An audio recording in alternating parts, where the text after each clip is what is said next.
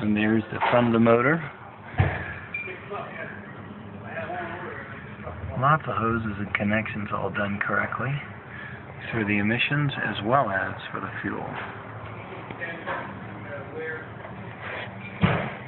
Air cleaner back on, properly secured.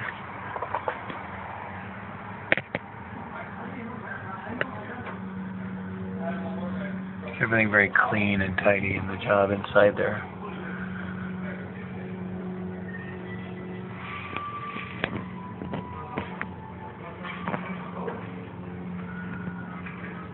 Cool.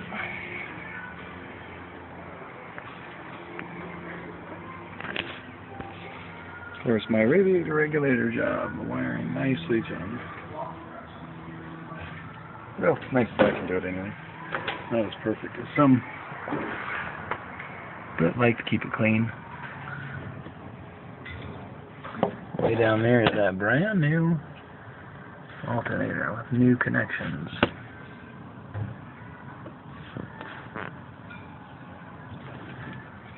And of course the new battery.